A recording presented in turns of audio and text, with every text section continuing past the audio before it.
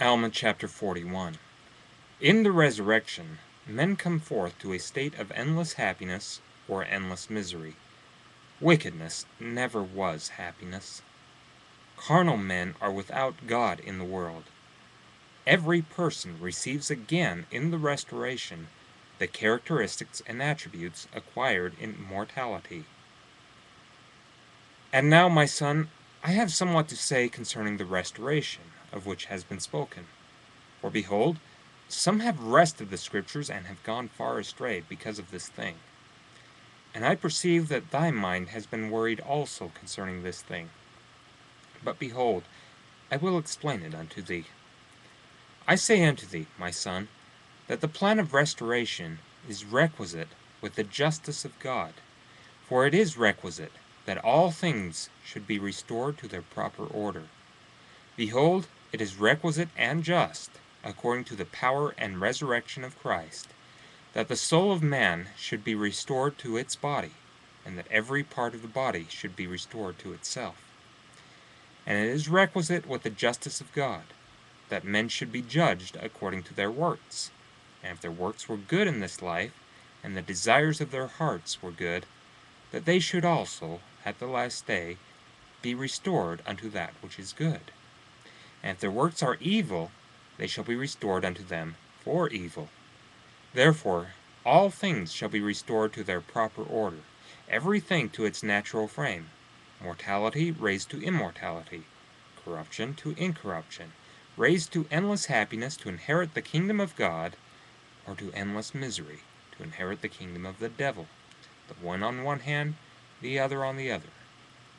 The one raised to happiness, according to his desires of happiness, or good, according to his desires of good, and the other to evil, according to his desires of evil. For as he has desired to do evil all the day long, even so shall he have his reward of evil when the night cometh. And so it is on the other hand, if he hath repented of his sins, and desired righteousness until the end of his days, even so he shall be rewarded unto righteousness. These are they that are redeemed of the Lord. Yea, these are they that are taken out, that are delivered from that endless night of darkness. And thus they stand or fall, for behold, they are their own judges, whether to do good or to do evil. Now the decrees of God are unalterable. Therefore the way is prepared, that whosoever will may walk therein and be saved. And now behold, my son, do not risk one more offense against your God upon those points of doctrine, which ye have hitherto risked to commit sin. Do not suppose, because it has been spoken concerning restoration, that ye shall be restored from sin to happiness. Behold, I say unto you, wickedness never was happiness. And now, my son, all men that are in a state of nature, or I would say in a carnal state, are in the gall of bitterness, and in the bonds of iniquity.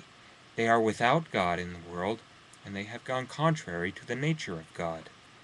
Therefore they are in a state contrary to the nature of happiness. And now behold, is the meaning of the word restoration to take a thing of a natural state and place it in an unnatural state, or to place it in a state opposite to its nature? Oh, my son, this is not the case.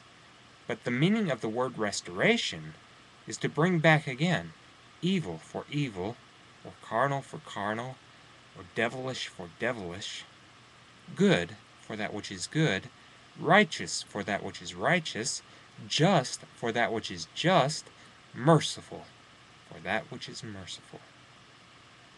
Therefore, my son, see that you are merciful unto your brethren.